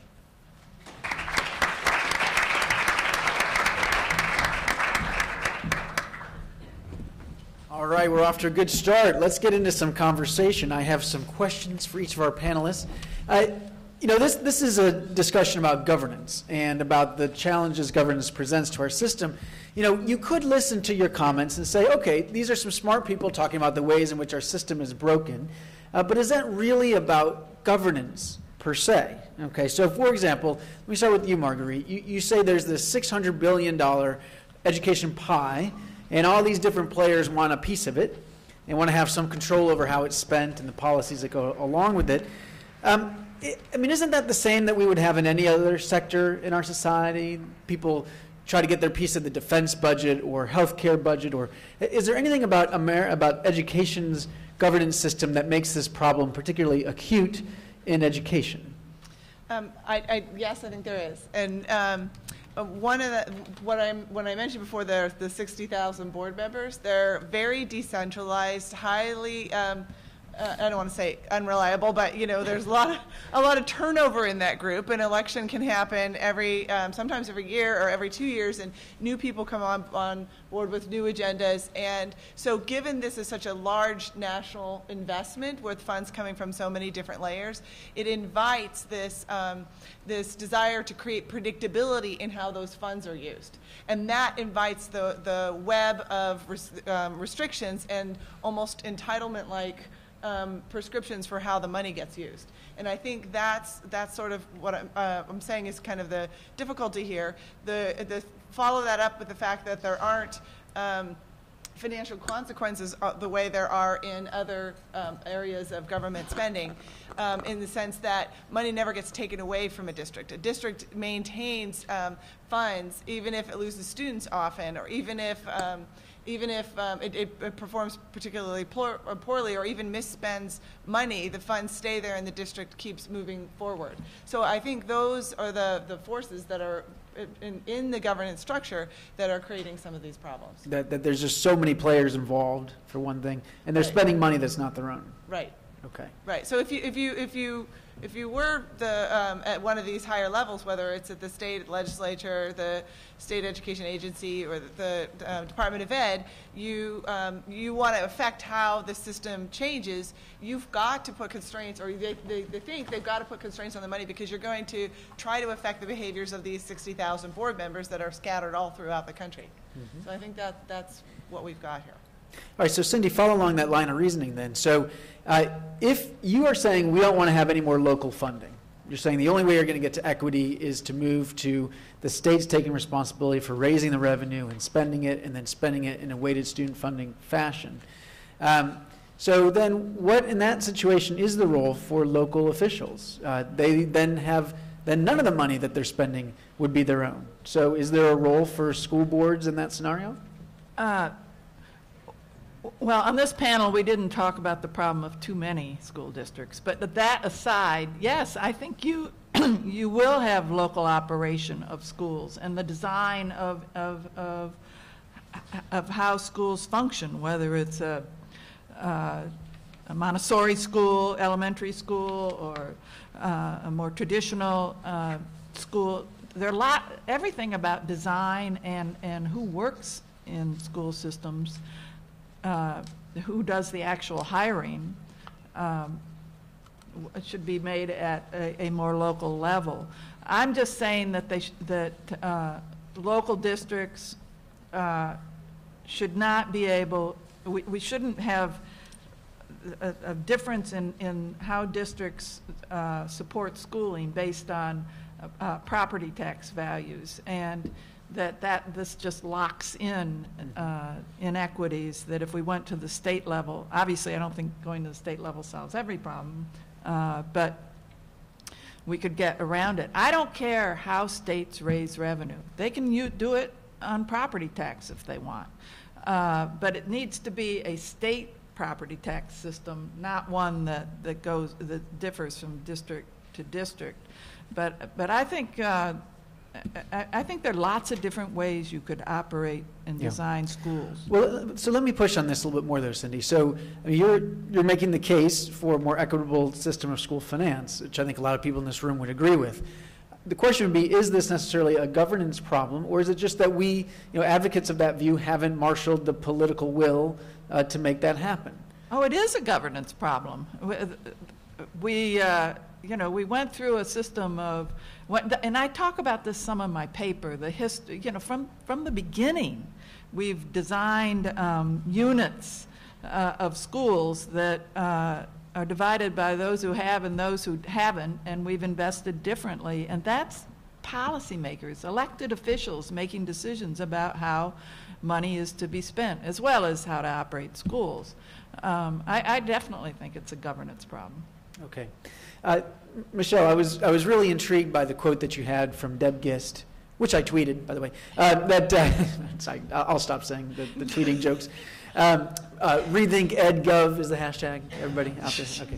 Okay. Saying that a lot of the barriers that people see within the system are imagined, right, and they're not real. We found this a couple of years ago at Fordham, a study we did with Rick Hess on teacher union contracts, that when you actually look at them, there's more flexibility for a lot of superintendents than they like to admit, and they sometimes will blame the teacher union contract for not taking the bold action that they. So, I mean, what's your take on this? Do you think that some of the people who are complaining within the system that, well, I can't do X, Y, and Z because of my school board or because of state regulation or federal policy, that these are just excuses? I don't know if they're excuses, but I do think that is a factor out there. I think it was Deb Gist, she talked to me a little bit about the fact that in one of her previous positions, actually I think it was Carol Johnson from the Boston Public Schools, she had talked about the fact that there was a principal who said he couldn't do something in terms of hiring because it was prohibited by the union contract. And then when she looked at it closely, it historically was just the way the district had done things. But when she looked at the wording of the contracts and things like that, that actually wasn't the case. So I think, there is a lot of sort of, this is the way we've always done things out there, and, everybody sort of going down that path. And I think, there is some flexibility within the existing systems, but I think as everybody's kind of talked about today also, Some of these systems, you know, are inequitable. They just don't work. And I think the example that I gave from Bill Haidt, with sort of politics becoming involved, there's a lot of ways that when people want to innovate, want to change, that's always controversial, and it's hard to get some of these things pushed through with lobbying groups and elected positions and people being concerned about re-election and their futures. Right, and so I mean, what, you kind of pick up then on what Marguerite's arguing, which is that the system can be very susceptible to those interest group politics. There's lots of different levers that groups, unions, but other groups too, that can use to try to figure out how money's spent, policies are made. Okay, and those are real. That's not just imagined. Okay. Steve, first of all, I got to push on you a little bit. You sounded so optimistic there at the end. This is supposed to be a pessimistic panel. Okay, so I just want to, you were saying that, you know, over time, you know, because charter schools are showing that better results can happen, and TFA is doing such a great job recruiting good people, and digital learning is going to, you know, really create innovation, that because of this, all of these barriers are eventually going to evaporate. And I want to understand better what gives you that optimism that the interests in the system today that may like the system the way it is are going to finally give in. I mean, we've got charter school markets now. We've got this city we're in right now, Washington, D.C., where 40% of the kids are in charter schools. Other places around the country too, and you haven't necessarily seen a huge system response to that competition with major changes in most places. So what gives you that optimism? Yeah, I guess it does make me sound ridiculously naive. Well, I wasn't going to put it quite that way, but well, yes. but I'm prepared to defend it. So, first of all, this is a bit of an easy out, but I didn't say it would happen quickly. So I'm talking, you know, 20 years kind of time frame, but in education, that's, you know, Short. That's fast, right? So my point is just that I guess I would respond, Mike, by saying it's already happening.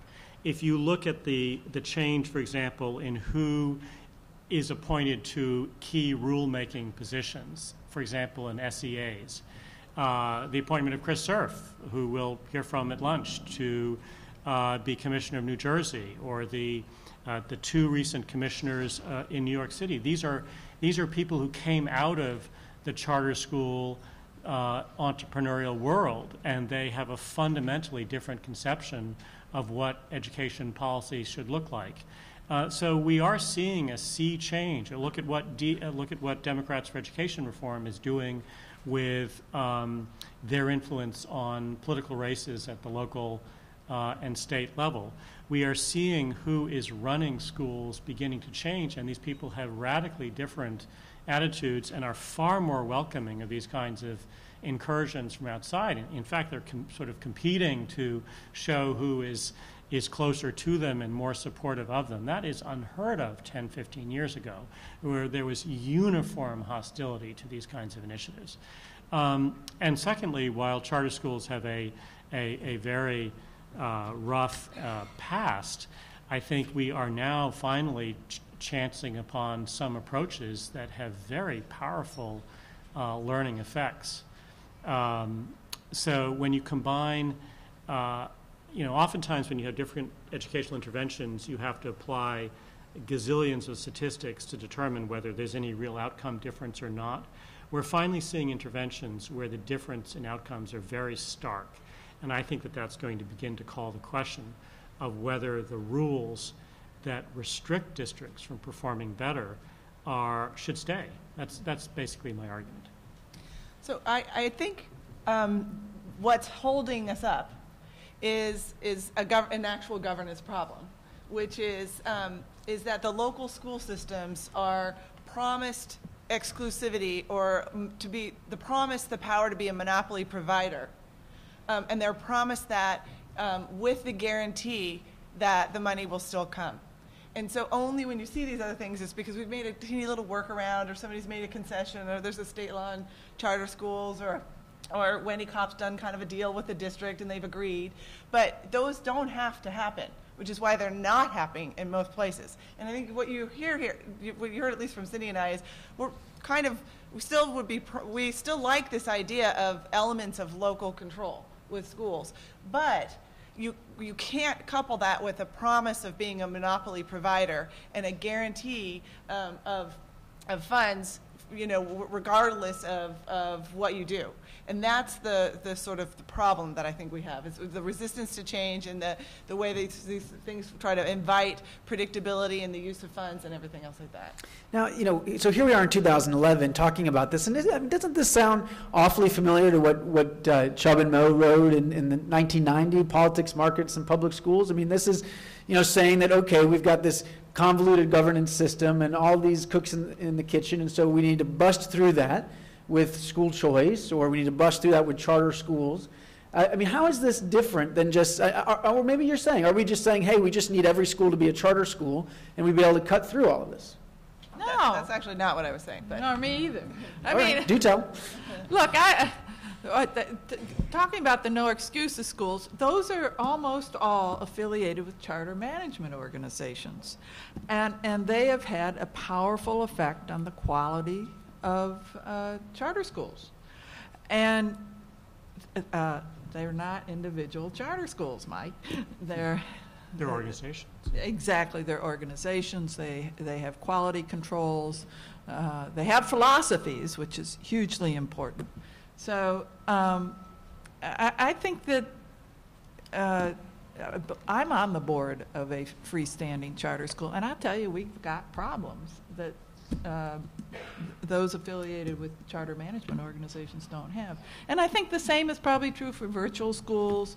I think there's some interesting arrangements that could happen around even traditional public, well, I want to break up traditional public schools, but traditional public schools that are brought together with similar themes or philosophies about curriculum and pedagogy that we ought to be trying out. I do think there is a lot going on in the online education world with virtual providers and things like that that we're going to see forcing changes. There's a huge contingent of for-profit providers.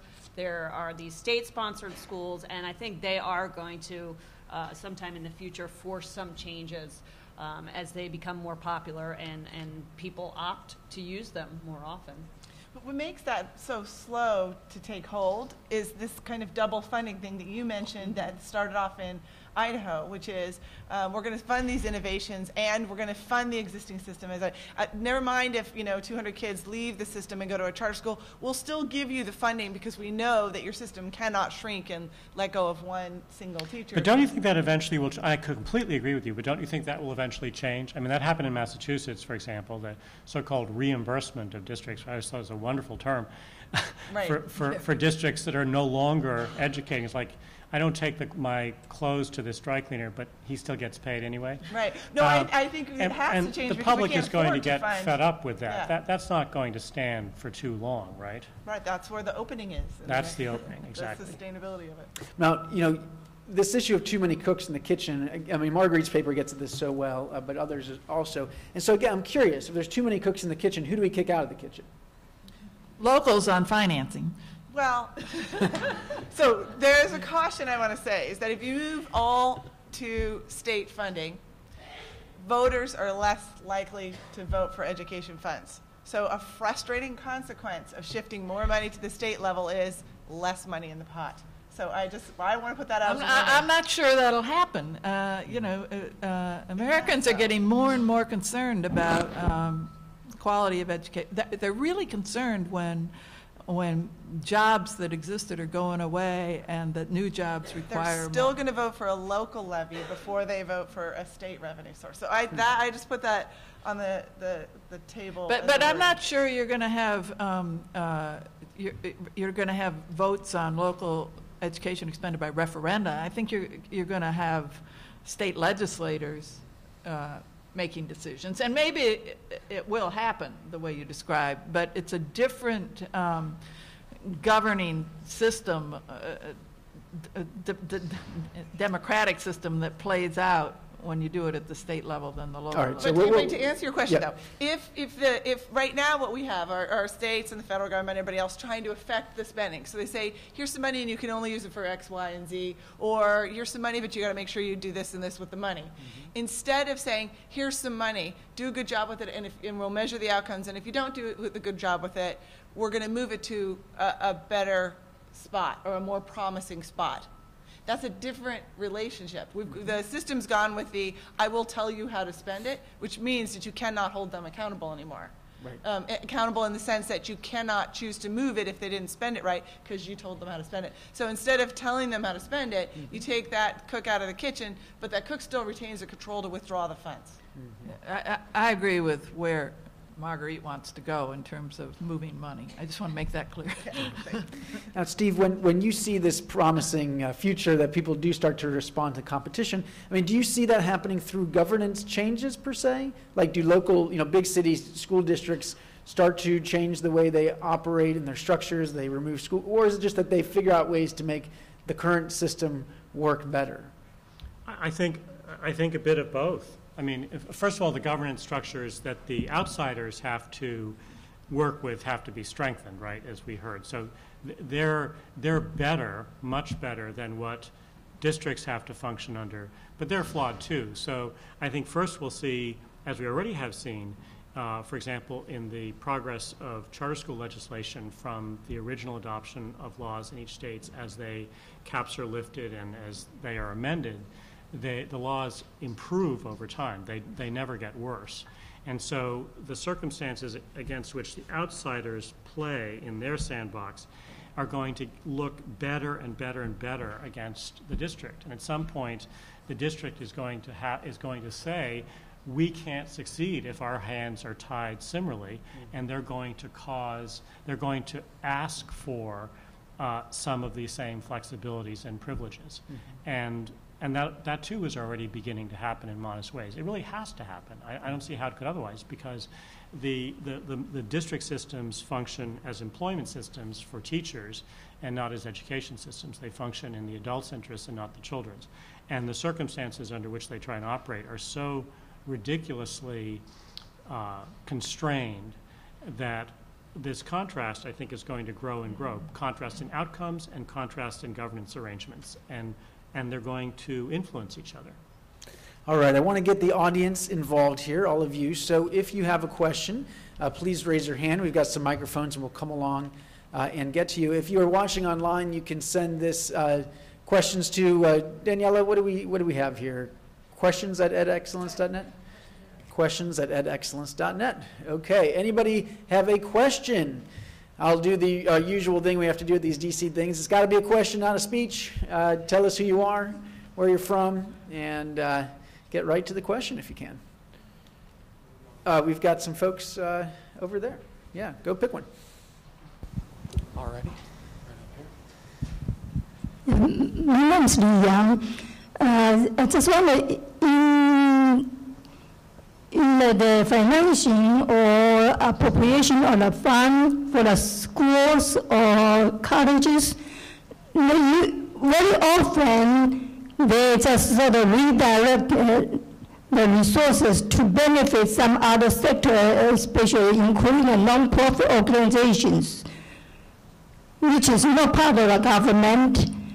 And so if we are doing like this, how are we going to say that the fund is based on the state level? If you are saying that based on the level, that means that possibly a wealthy and educated district, the Montgomery County, Maryland, they can really use the resources from the state. That means they are taking the resources of taxpayers' money from the poor district at PG County or Baltimore County. So I just wonder if you can really to sort of study more deeply how are they going to use the resources so that there will be equity and will be more have a higher achievement and performance. Right. So What I was advocating for was that revenue be raised in both Baltimore, Prince George's County, and Montgomery, but they have different tax bases and different wealth, and they can generate different amounts of money per person. But it all goes to the state level and then is distributed based on weighted student funding, based on student needs. So there are more needy students in Baltimore than there are Montgomery County and Prince George's County, though they have a pretty large share of needy students as well. But when you go to weighted student funding, then there's no problem. You're not taking money away from poor kids. It's much fairer, and then the local educators decide how best to spend the money. But can I ask, how realistic is it to think that that states are going to go to that type of system? I mean, well, you have states that almost do that now. I mean, Hawaii is. Yeah. Do you mean on the revenue side or the spending side? I guess on the spending side. So, interestingly, most states disseminate at least some portion of their money on per pupil terms, and some pots of it. So it's. But it's I mean, more to take it really from a local system where you're collecting revenue, and then on the local level, and just do it purely from the state level. Oh, you mean Yeah. so Yeah, that's well, revenue. Yeah. Well, that's Vermont, and there are any number of states that might distribute 60-70% of the education funding to their local districts and schools. So it's just a wide variation. Let me keep pushing on this, and I think this is going to keep coming up throughout the day. We have this hope that if we could change the structures and the governance, then the common good could be better served. And we can kind of say, okay, we would all say that the common good is more equity in funding. The common good is having local school principals be able to make rational decisions that make sense educationally. And that right now our system is so susceptible to politics that basically we have the way democracy is playing out is not working, and particularly because interest groups like the unions, but other interest groups too, have too many ways of thwarting that common good. Are we kidding ourselves, though, that any structure we come up to, any kind of structure we have, unless we put somebody in charge, we make Arnie Duncan the dictator of the public schools, is going to be susceptible to interest group politics, right? Right. I think what the problem is, because the interest group politics, and it's not just interest groups. I mean, it's every bit of the forces that are on there. Right. There including, is no, say, affluent parents who want more money for their right. kids, right? There's no counter pressure to that right now. So that gets mixed in equally with the interest groups who just want better outcomes for kids. I mean, that's actually an interest group instead of a counterforce. And that's why I keep talking about the money. If the money got moved, if the provider was not meeting that basic outcome, then it would put pressure back on the interest groups. Because if the interest group said, we want more spending on football or something, not to pick on football, and they spend half of their budget on football, but the kids weren't learning how to read, then that program shuts down and another one opens up. So then that's a counter pressure to that. Right now, we don't have any counter pressure to that. Okay, good. Let's take another question. I'm having a hard time seeing with the lights, so folks with the microphones, you make the call, okay? We'll go right here first and then back here. Okay. Yes, thank you, all. I'm Barry Stern, Senior Advisor to the Haberman Educational Foundation. My concern is an overly lawyered... Wait, what's the question? Not a concern. I want to hear a question. Yeah, the question is, what can be done through governance for our over-regulated, over-lawyered system? In my county, they build, they have a Promethean board, a interactive whiteboard in every classroom. But parents have to raise money through bake sales to get a playground. You can't find ropes up to the ceiling in any school gymnasium in Loudoun County today. You can't find trampolines in any gymnasium today. Kids are not allowed to drink out of glass bottles. They have assemblies on bullying. There's just so many. School districts are just scared to death of not getting sued. How can governance change that? Hey, that's a really good point, is that the courts are a big issue here in governance. They are part of the governance system, in effect. Do any of these reforms figure out that particular issue about how to cut through that over-lawyering problem? No. I guess so. Wow. Okay. Docket that one for consideration, Paul and Pat. Yeah, I mean, that's a leadership problem, basically. And you know, this notion of over-lawyering gets a little carried away, too. You have to have grounds for, you just can't say, my kid didn't get the same, didn't get what he wanted. You have to show discrimination, denial of due process. I mean, I don't think, there are a lot of lawsuits that are dismissed. All right, but I think we would say that, say in issues of free speech, there's a lot of confusion. If you're a school principal, it's not all that clear what you can and cannot do in terms of enforcing, rules of, the kid puts up the Bong Hits for Jesus poster, is that allowable or not? As Justice Scalia said, if it's wine sips for Jesus, maybe it's different. There's still a lot of confusion. Yeah, a lot of the suits, though, come with this premise that one of the higher levels dictated that the lower level had to use their money in some way, and they're suing because they didn't. And so, in a way, if we stop with those prescriptions about how the money is used and instead measured the outcomes, then we might create fewer grounds for that kind of a lawsuit. But you do see all the time that, that the state or the federal government says, this is a pot of money that needs to be used for this, and then people say, well, I didn't get that. Yeah. So they're suing. It's all about the money for you, isn't it, Marguerite? It's all about the money. Can I just add one thing? I know I talked about Oregon earlier in this new system that they're instituting, and part of it is that each district in the state will have compacts with the Oregon Education Department, and it's going to be sort of a tight, loose arrangement in which if your district is meeting the goals that have been set out, you're going to be freed up from a lot of the regulations. Maybe it's not the rope climbing regulation, but other types of regulations. And so districts that are meeting their goals are going to be freed up from a lot of these prescriptions. Okay, one more question in the back here. Yes, Kathy Cox with the Education Delivery Institute. So if the problem is essentially too many cooks in the kitchen, then why over the last 10 to 20 years have the two states that are leading in student achievement, closing gaps, Texas and Florida? They got a lot of cooks.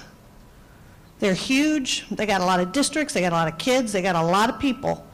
But those two states are leading in terms of student growth and achievement. So I'm questioning whether the issue is really about an accountability system rather than a governance system. Let's throw that out. Yeah, great question. Well, I think both are important. If anybody who knows me knows I feel that way. But Florida, that's a county-wide system. I think they're able to do initiatives that make more sense than states that have little bitty districts. Now, Texas has a lot of little bitty districts and a lot of big cities. I'm very interested in Texas because particularly when you compare Texas and California, because they have similar demographics, both majority-minority, huge Latino populations. African Americans and Latinos in Texas on NAEP score above the national average. California, all kids in California are hanging out with Mississippi on NAEP scores, yet those states look alike. I think that the story has to do with innovation and reform in the big cities of Texas, and that's why you get the results on NAEP.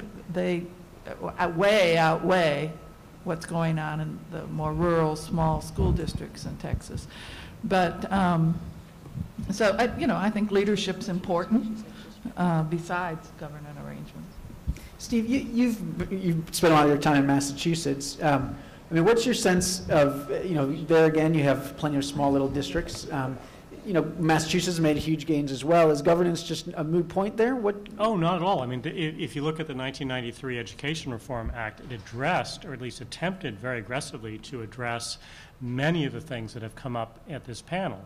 So with school funding, it didn't go all the way, of course, to what Cindy and Marguerite are describing, but it did establish that every district every locality had to meet a certain standard of effort, so-called funding, which assured that every district contributed to a central pot a certain amount of money, and it guaranteed every school district a so-called foundation budget under which it was deemed that you would have enough money to run good quality schools.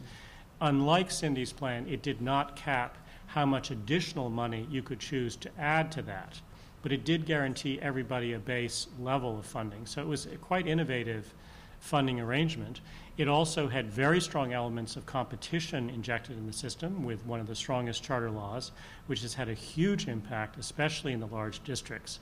In Boston, the charter schools are absolutely extraordinary consistently in outcomes, and have given the district a real run for their money. So, I mean, that was an example of a comprehensive effort to and also on governance fronts, it had explicit governance changes, some of which were successful and some of which were so politically diluted as to actually make things worse. But for example, it prohibited principals as the CEOs of their schools from being unionized themselves. That was a very important change. It made tenure worse, unfortunately not better, even though it was described as reforming tenure. But all in all, it had a very powerful positive impact, I'm leaving out by far the most important one, which is that it got standards and accountability right. It established rigorous, very ambitious academic standards with very high quality assessments, the MCAS, and it's had a huge impact. Now Massachusetts scores, if you look at it on the NAEP, very strongly and competes with some of the top performing countries in the world. So it can be done. Okay, we're going to leave it on that positive note. Please join me in thanking our great panel. Kick it off today.